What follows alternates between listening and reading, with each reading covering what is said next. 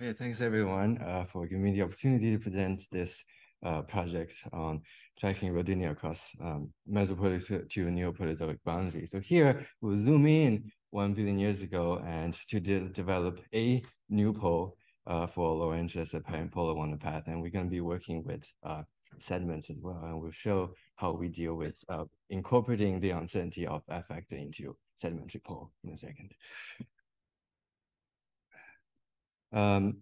To reconstruct the configuration development of supercontinent Rodinia, we focus in this project on developing paleogeographic constraint on Laurentia, which is cratonic North America. And because from geologic record, we know Laurentia was bounded on all sides by late Neoproterozoic rifted passive margins. And we know other cratons around it.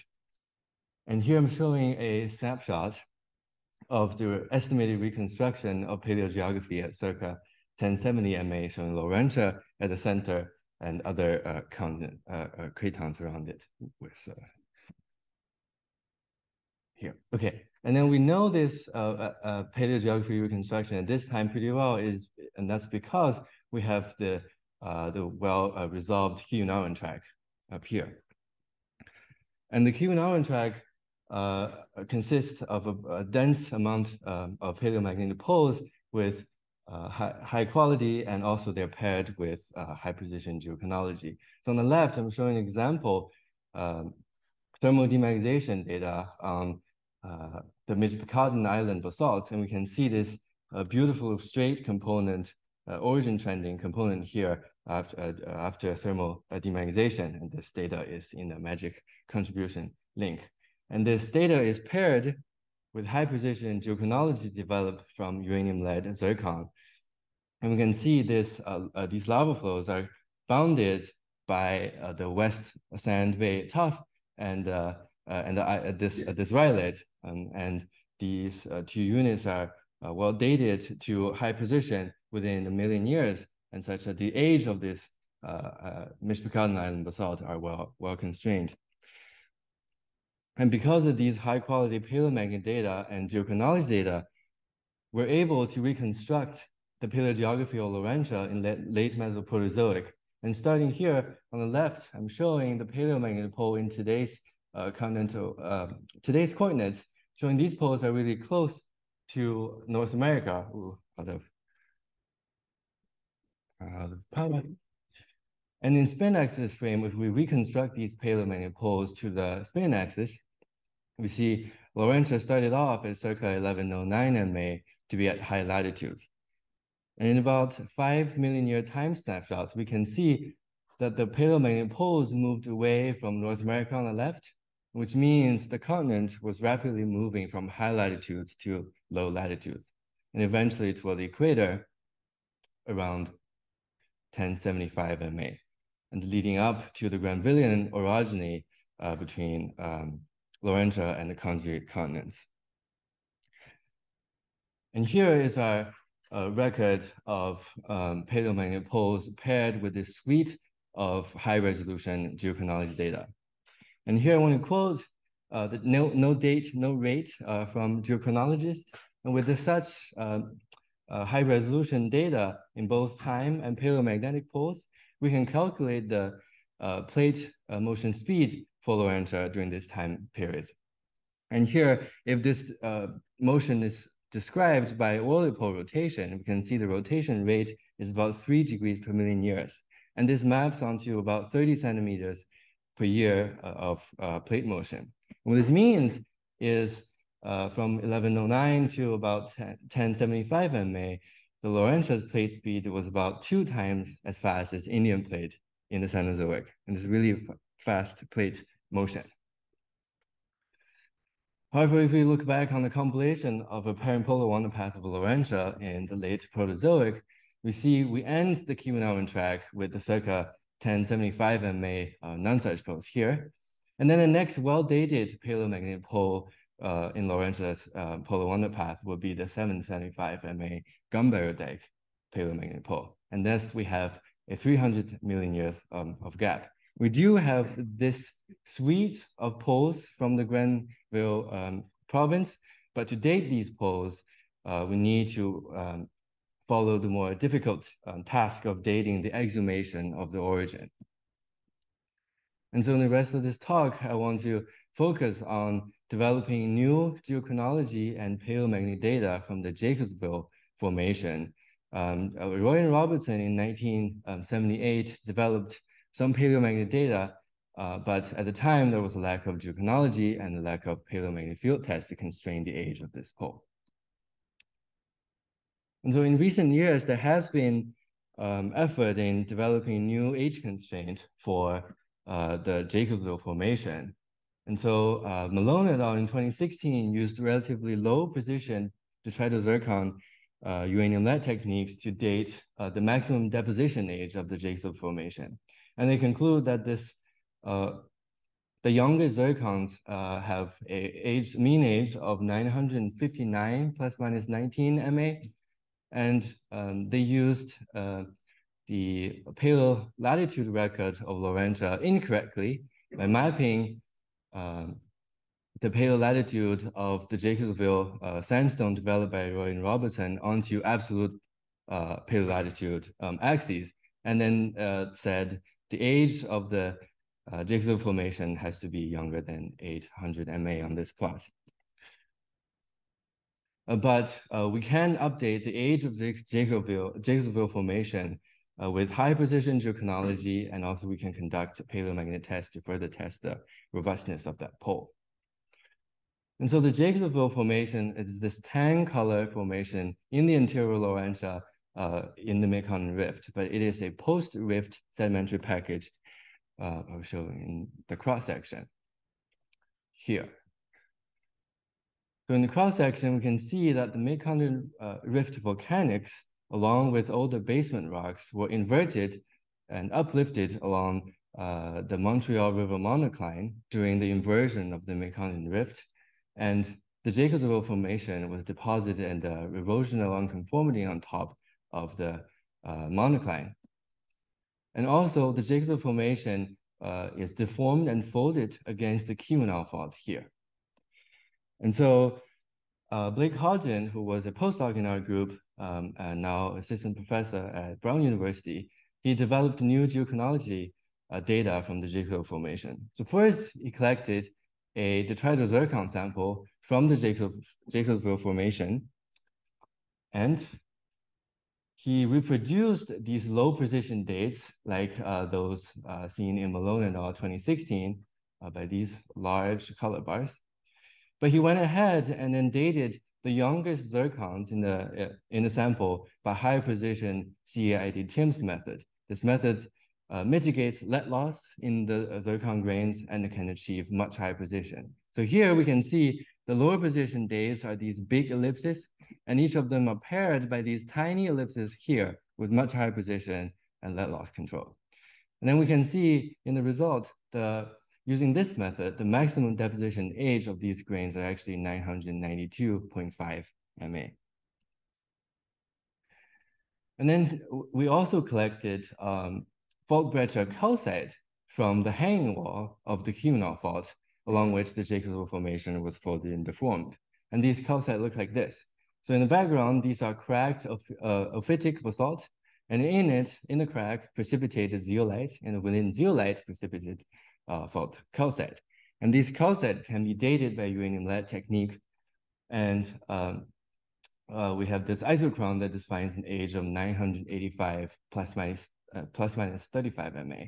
And although this is a low precision date, the 985 MA age is consistent with the regolith phase orogeny, peak metamorphism age of regolith phase orogeny of the Grenvillian orogeny. And so with the fault calcite date and the maximum deposition age defined by the detrital zircon from the Jacobsville Formation, we know the Jacobsville Formation deposition is circa 990 MA.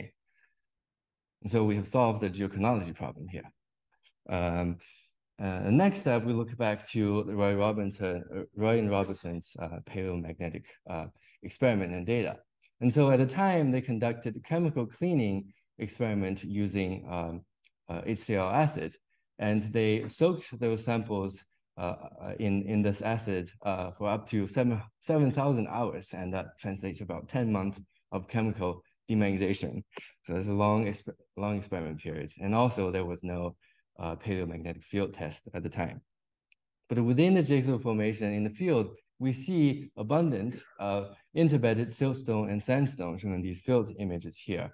And some of them are along waterfalls, in both cases are shown here. And these siltstones and fine-grained sandstones are hematite bearing, and they are interbedded with other hematite poor sandstones. And so we collected these siltstones and fine-grained sandstones, performed high-resolution thermal demagnetization on them, and isolated chemical remanence versus detrital remanence. And we obtained this dual polarity detrital remanence plot shown on the right on the equator plot. And I want to show with a intraformational conglomerate test on both the chemical remanence component and the detrital remanence component to show their age and result. So here I'm showing field images of these siltstone and fine-grained sandstone rip-up clasts within the Jacobsville Formation, and you can see this big siltstone clast within the conglomerate bed here. This is another one, and here, and also here that we sampled. And the high-resolution demagnetization experiment was able to isolate these two different components is because the detrital remanence component often carried by larger grained hematite versus chemical remanence component carried by smaller grain size pigmentary hematite. And because the grain size difference, they have unblocking temperature difference, where the chemical remanence component carry often have lower unblocking temperatures. And here I want to show in fiber optics, like all the reddish, orange colors are all pigmentary hematite colors shown in the sample. And in reflected light, you can see these larger bright grains are likely all hematite, detrital hematite in here. And so here I'm showing one of the demagnetization result of a reoriented rip-up class in the Jacobsville Formation. And you can see through the lower temperature demagnetization steps, as shown by this red arrow, we can isolate a component that is non-origin trending, and often it blocks between 640 and 655 degree C. And after that, with demagnetization interval of 2 to 3 degrees C, we can isolate another origin trending component shown in gray here that has higher unblocking temperature.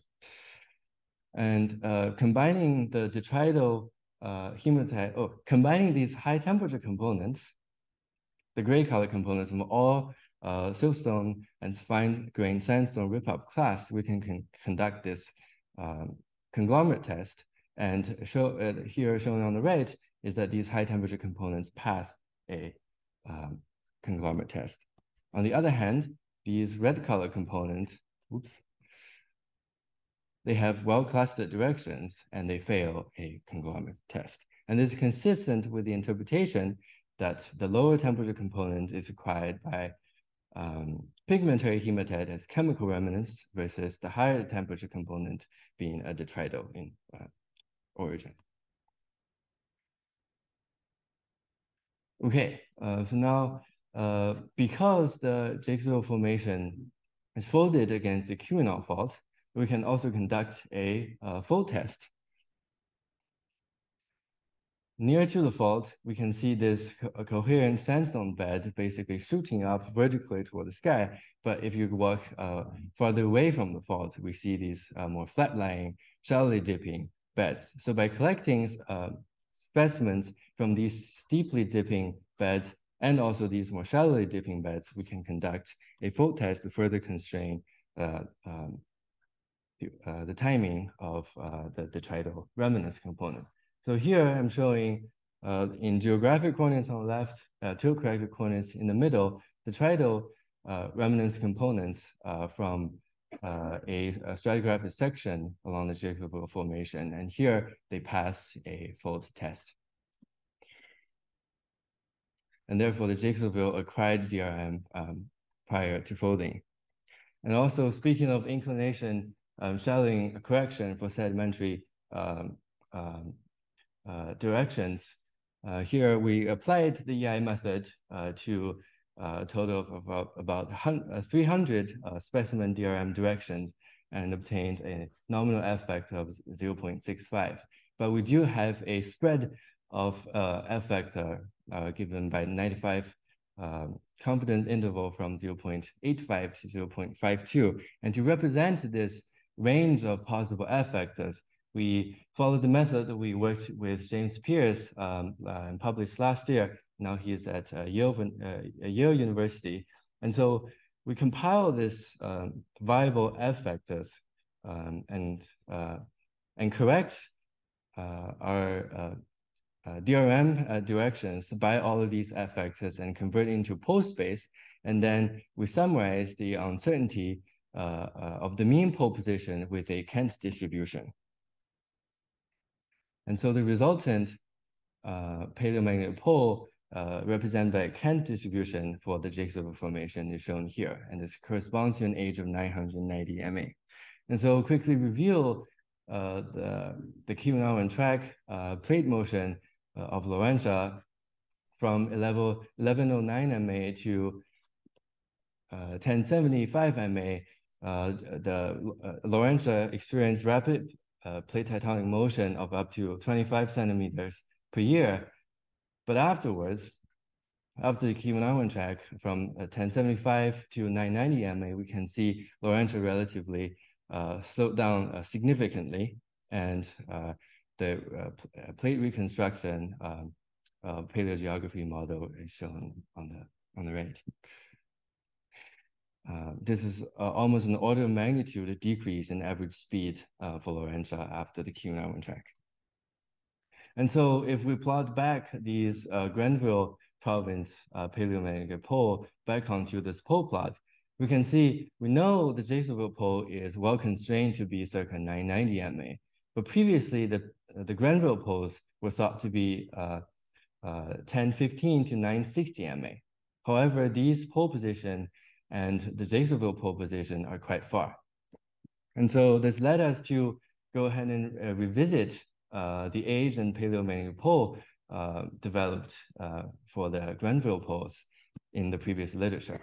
And so here I'm citing Warnock et al. In 2000 on the Halliburton intrusions, and here are some orthogonal vector diagram demagnetization plots from their study.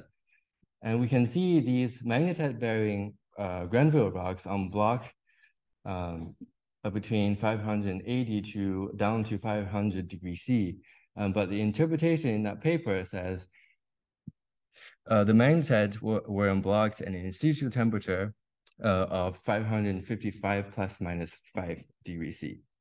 And in that study, they paired this interpretation with their uranium-lead titanite geochronology ages and argon-based hornblende ages, and interpreted that these unblocking temperature for those magnetite can be dated by bracketing this age between the age of hornblende ages and titanite ages. And the interpretation is these pole ages are associated with 1015 MA acquisition. And using a similar approach, Brown and McEnroe in 2012 developed magnetite thermal demagnetization data on magnetite-bearing anorthositic and granitic rocks from the Adirondack Highlands in upstate New York. And they used Mesoproterozoic et al.'s 1991 thermal history model to estimate the age of these remnants, and concluded that these remnants were acquired around 990 MA to 960 MA. So here I'm replotting x-axis is age, and older age is on the left side, younger age is on the right side, and the y-axis is temperature. And so the Mesoproterozoic et al. 1991 age is shown again. So magnetite unblocking temperature bar, how do you say it? the age interpretation the interpretation that the time through which the magnetite unblock through in these Grenville rocks are mapped onto about 1,000 MA. But we went ahead and collected new rocks from the Adirondack Highlands and developed more precise geochronology and paired a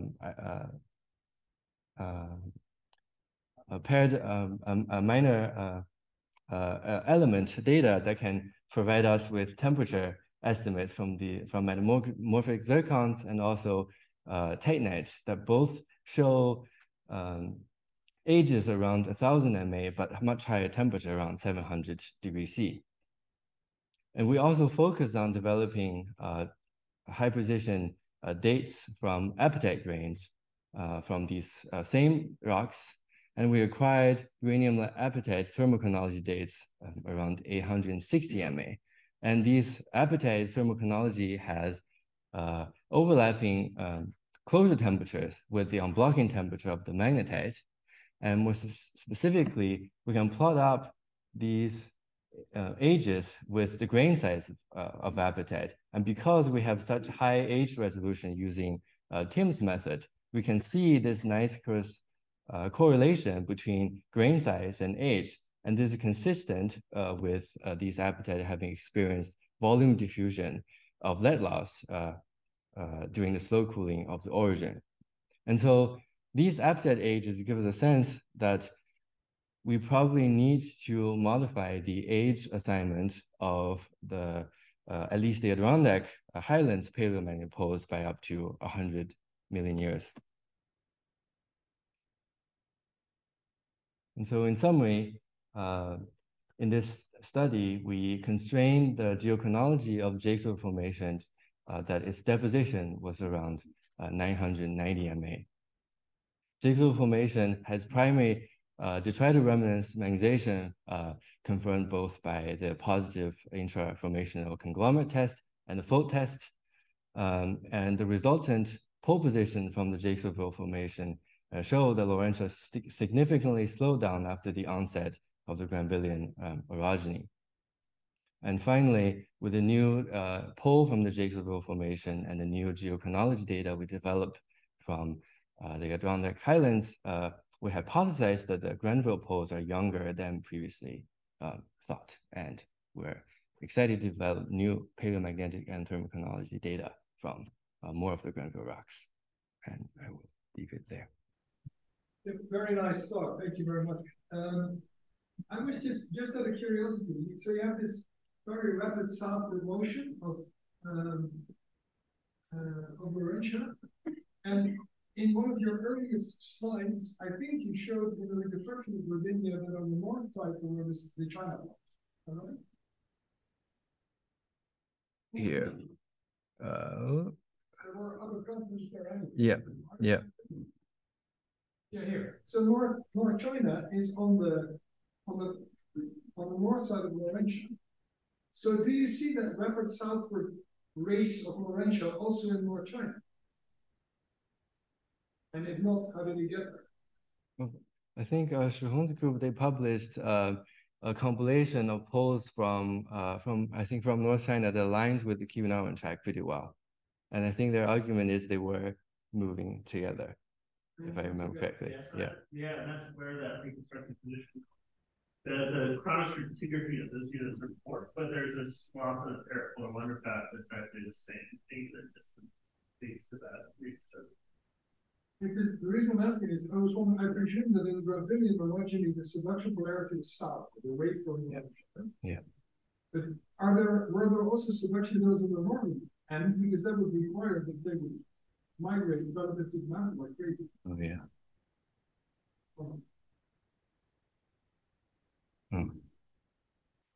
Not that no. Interesting.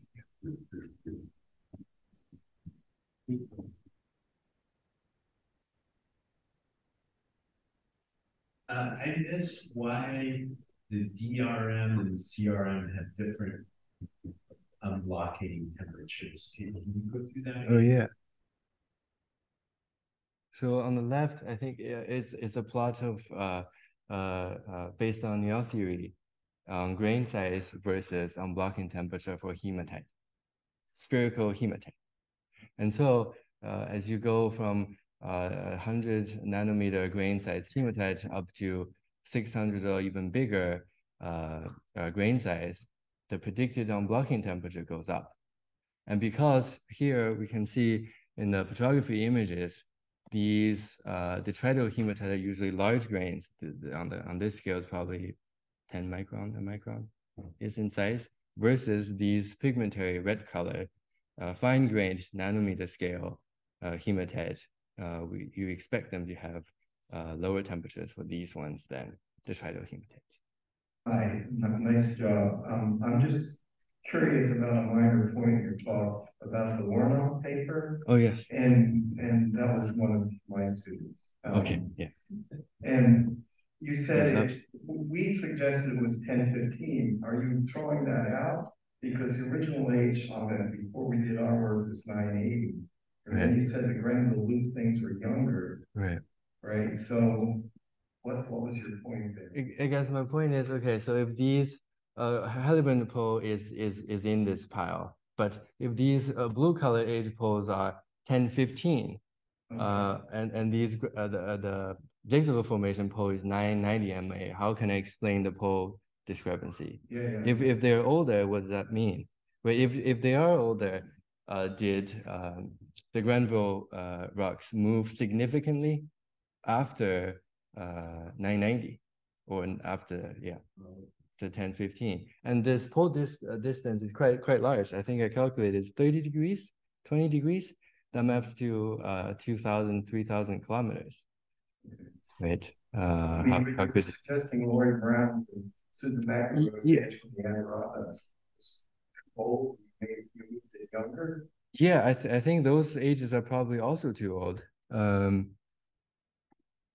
Here, so they so using these central these are central highlands rocks, and using these hornblende ages, biotite ages, and up here I think is a garnet ages. They think this is 950. I think that's closer or perhaps towards more agreement with the Jacobsville Formation. But if we develop more, I would love to see more apatite thermochronology dates from those rocks. Is that 950 or maybe 850? Or I don't know. Yeah, and yeah. So a question with I would love to talk to people with more expertise on say argon hornblende, argon biotite methods, and potentially maybe recompile or reanalyze those data and see what could have happened. Yeah. Okay, thank you. Any other questions? You went from having a really fast translation to a really slow translation. Oh yeah. Granted, there was a fair amount of time to care to speculate on what happened to that change. I would say Grenvillian orogeny. It was a really massive scale, Himalayan scale orogeny that happened around the present day eastern and likely southern margin of Laurentia. And it happened from the peak metamorphism age compilation. It lasted from 1090 to 980. Like it started even before the slowdown in the latter half of the Keenan track. So we kind of can see this slowdown in plate speed already around 1095, 1097. Yeah. Yeah, like the greatest structural fitness can keep an origin at 1060. So sort of deviating. Yeah. Yeah. All right, well, thank you.